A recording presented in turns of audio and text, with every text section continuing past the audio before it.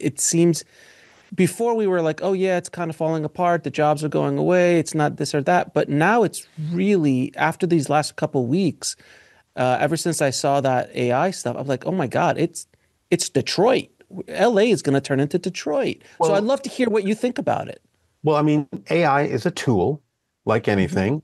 There are people who will learn to use it and people who are using it. Just like, when some other technology came out and now it's like, well, now we don't really see film anymore. We only have video. But people learn to adapt, people learn how to use it creatively.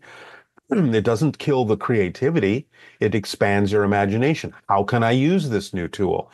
It's not that it has to eliminate humans from the process, No. but it does call on humans to raise their imagination and raise their perspective and their creativity to a new level to use these new tools, which can take us farther. So